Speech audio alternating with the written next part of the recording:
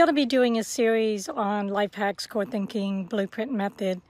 Today I'm going to talk just a few minutes about the weight of words, which I think is really important, especially in today's environment, and just, how people are communicating or not communicating, the lack of being able to talk to each other without a lot of stress and contention, I guess I could say. So we communicate in many different forms. So we have face-to-face, we have text, Facebook, email, and we can't always see the inflection of people's body language through voice, and there's times that we can misinterpret what people are saying. So I want to help you understand the importance of the weight of words.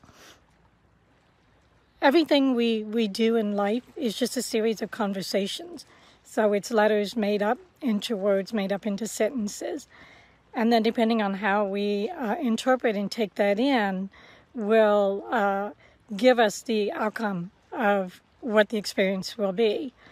So how can we understand the weight of words? What I want to do is have you do a quick exercise. Words carry energy. So if you put a not so good thinking word in your left hand, and let's say anger.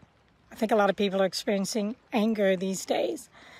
And then think of a word that's opposite of anger, which could be joy, happiness, peace, being at ease.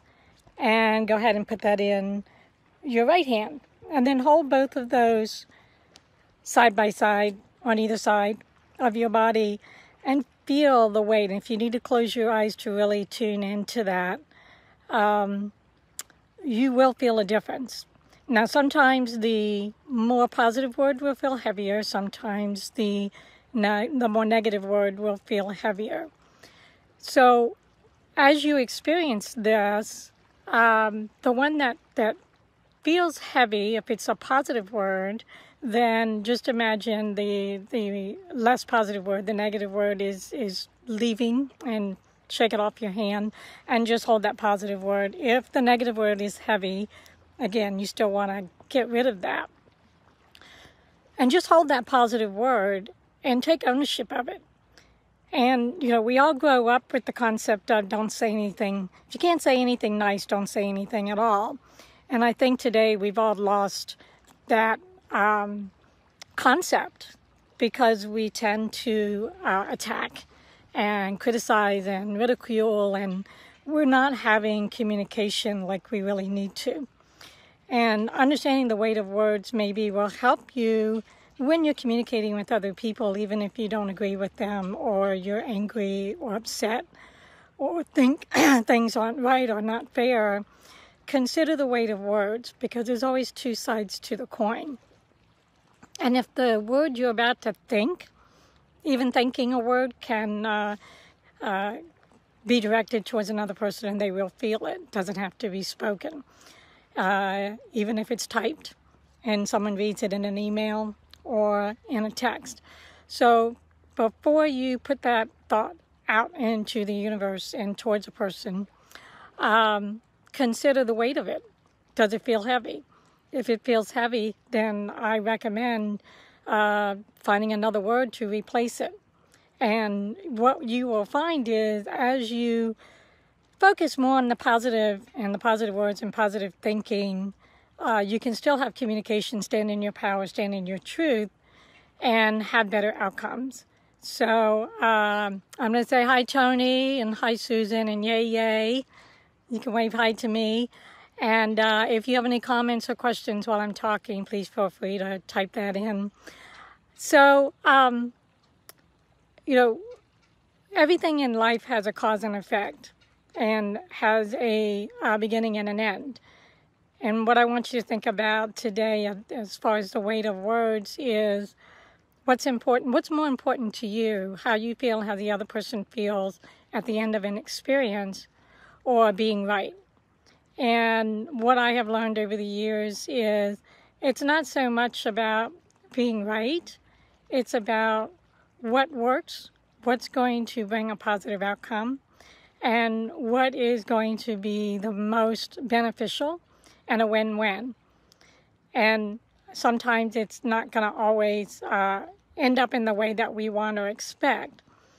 And I want to just diverge a few minutes because I read something the other day that reminds me how life unfolds in its own way, where we may think we need to say or do something in order for something to happen, but the universe has its own plan.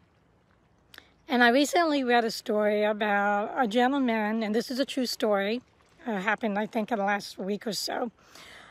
This gentleman was on a flight, on an airplane, and we know, how stressed airplane rides can be these days, and he was kicked off for whatever reason. So he ultimately had to find another flight. And he got on the flight, and I think when they got off, somebody in front of him was having a seizure or a heart attack and collapsed. And he was one of the people that helped him and until the paramedics could show up. So basically he saved a person's life. Now, if he had resisted and not followed the path that he was that was put forth before him to get off that flight and go on another one, he may not have been able. That gentleman life may not have been saved.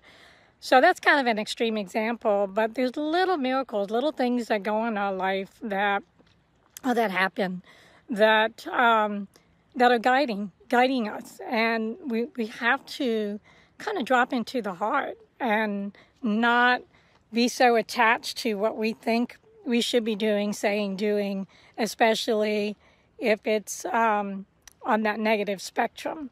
And if you think of good thoughts and bad thoughts and the weight of words, think of it on a scale, and where on that scale is that thought or those words. So practice putting those words in your hands. Practice the pause. Don't say or do anything that could be a negative impact on someone else. And think about if someone was doing that to you, would you appreciate or value that or respect that? So thank you for, hey Cindy. Thank you for watching, and I'll be doing my little life hacks from time to time. Well, I'll probably try to do them once a week. But you can visit my YouTube, subscribe if you haven't. I do have video life hacks, interviews, other cool stuff on there.